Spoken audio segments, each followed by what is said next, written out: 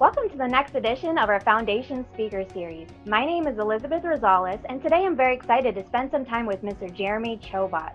Jeremy is currently the research engineer for Universal Display Corporation, home of energy-efficient phosphorescent OLED technology, or organic light-emitting diodes.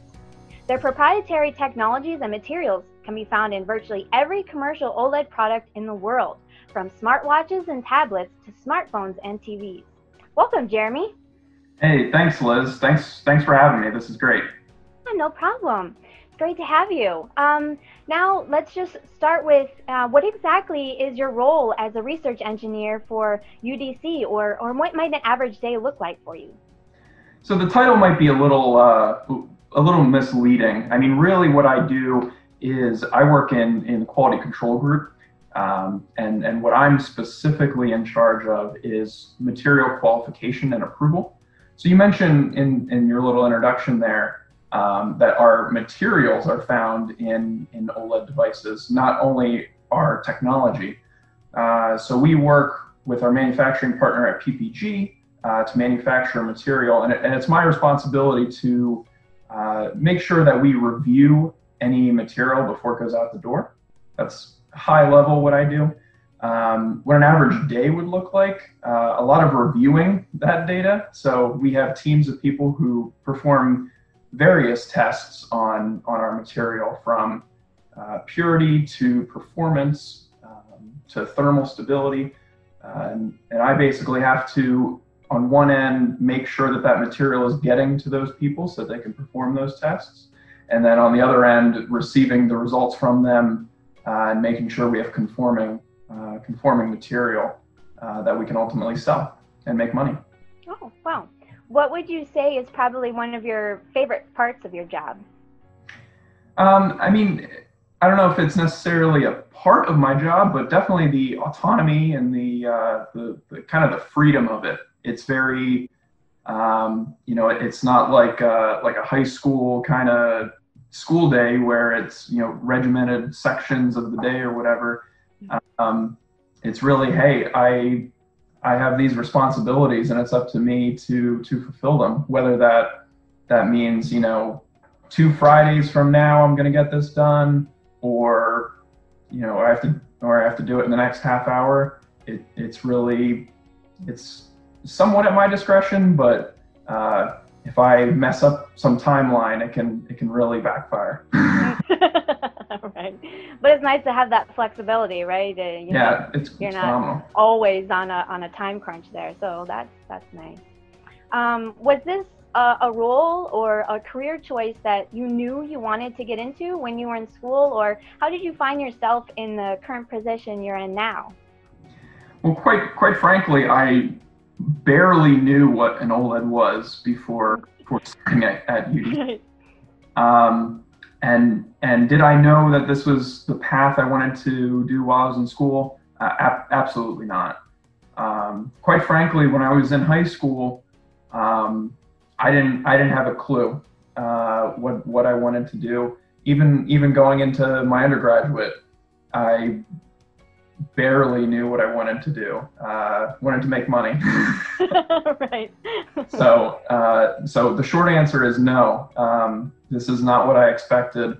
I kind of just landed into it. It was actually another person I went to school with had basically landed an opportunity at UDC, and a couple months later reached out and said, "Hey, you still looking for something? There's another position here." It's all about who you know and the relationships you build along the way. Right, exactly. Because sometimes you don't know what's out there until you network with people and find out, oh, you know what, maybe this is something that I want to pursue. So I think networking is probably very important to figure out, Absolutely. What's out there. So I believe that you actually had started out with a degree in physics and mathematics, but then, after a series of those job changes, you ended up going back to school to get your master's degree in data science. Why don't you tell me a little bit about why you decided to get your master's after you already got the job, and how has that degree helped you in your current role? Yeah, so like I said, I had no idea what I was doing. High school, going into my undergraduate, I was good at physics and mathematics, so I went with it. Hmm. Which everyone I meet says, "Oh man, you must be smart, physics, mathematics." Well, uh, directly marketable skills can become challenging. But but ultimately, and that's kind of what led to the data science was going, kind of moving up the ladder at UDC. Like you said, going through some different positions, and really, I was looking around at the field and trying to figure out, okay, what is going to propel me in this career that I'm kind of starting to flesh out for myself, and kind of stumbled upon this thing called data science. I did an online program, which now in this new quarantine world is probably much more of a normal thing than it was Right. 2 years ago. Hmm. But it really boiled down to what skills was I looking for, and how do I acquire them. And then through the act of going through the program, I was ultimately able to apply some of the skills that I gained in my master's degree, to better use those skills in my day-to-day at UDC.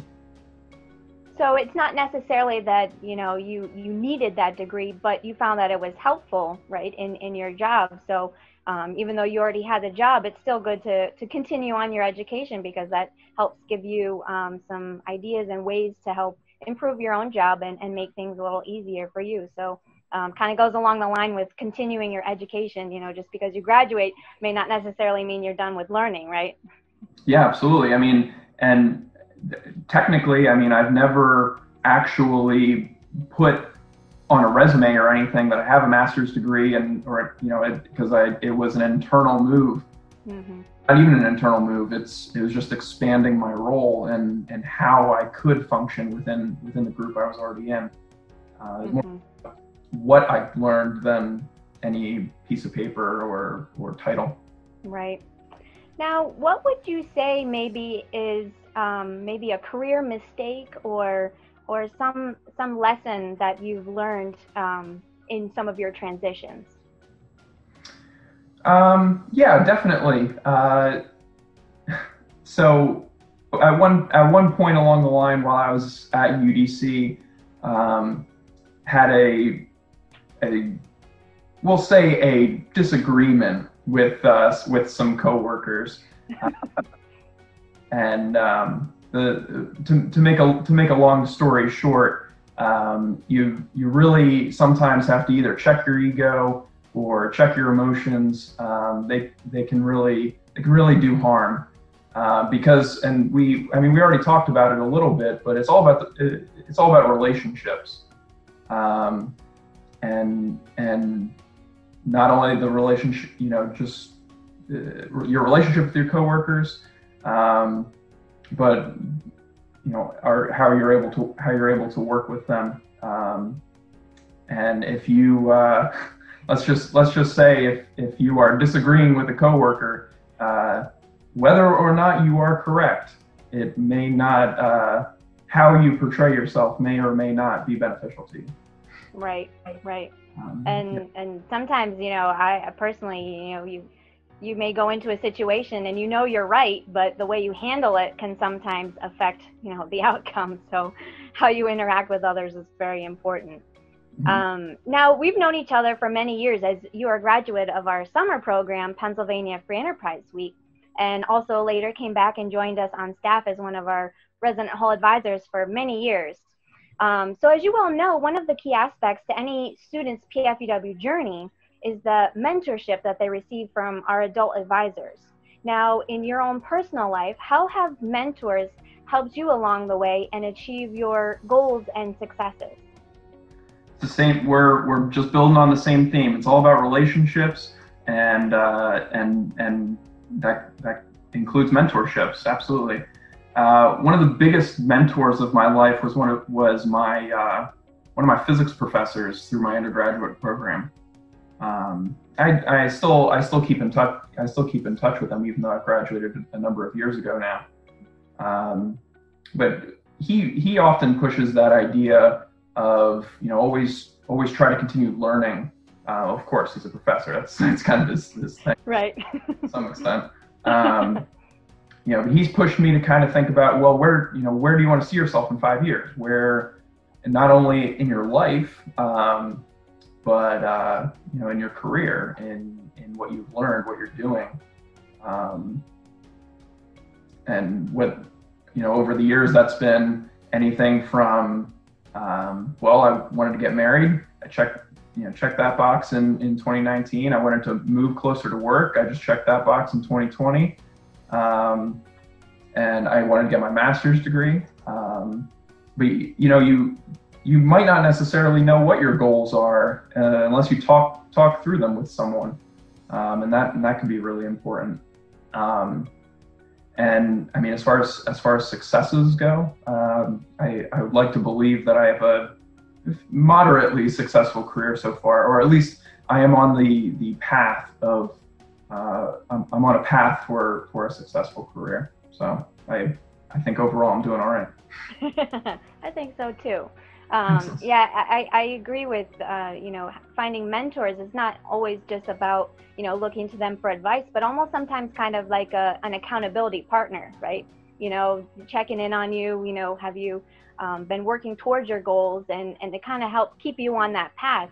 Because sometimes if you don't have that accountability partner, you just end up wandering around and, oh, I forgot about that goal. But to have those steady people in your life to remind you, you have these goals. Have they changed, or have you, continued to work towards them? So I think that's very good. Thinking back now on your experiences at PFEW, what do you think was the most valuable lesson that you learned from PFEW? I mean, PFEW is, it's a great experience, and not only, obviously it's in many ways the first opportunity to be in something that semi resembles the business world, and semi resembles autonomy of, having to get through a project and on your own terms, kind of thing. But really, I think one of the bigger ones, it's again this idea of relationships, but also specifically, it's kind of like it's this nebulous idea of office politics. Mm-hmm. And right. if someone tells you that office politics isn't a thing, then they're lying to you. Right. Being able to navigate office politics is a skill, just like being able to do your times tables, or right. So it's a fundamental skill, and when I was in PFEW, I had the privilege of being CEO of my group, and believe me, a group of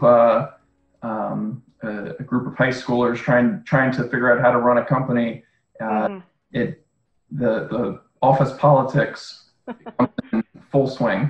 Right. For sure.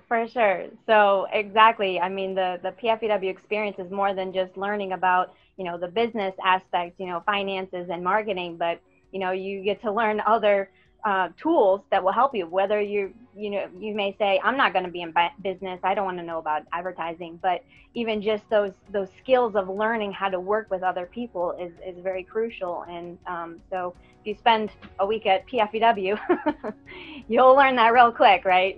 Yeah, you have to. Yeah. Well, thank you so much for joining me today, Jeremy. It's been a pleasure spending this time with you, and I've really enjoyed hearing more about what it is you do and your pathway that have brought you to where you are today. I'm sure there's others that will benefit from your insights that you shared with us. Yeah, thank you very much, Liz. If there's anything I can kind of wrap up with, it's really this. I went into this almost thinking more about my career and what I do, but it really does boil down to the relationships you build along the line. And I've had the privilege of having a great relationship with you guys on staff, and being able to work with you over the years. And hopefully we'll be able to have the session next year, and we'll see where the times take us. Yeah, we sure do. Well, thank you again. And finally, if you have any follow-up questions for Jeremy, or if you'd like to connect with him directly, his contact information will follow at the conclusion of this interview. Thanks for watching.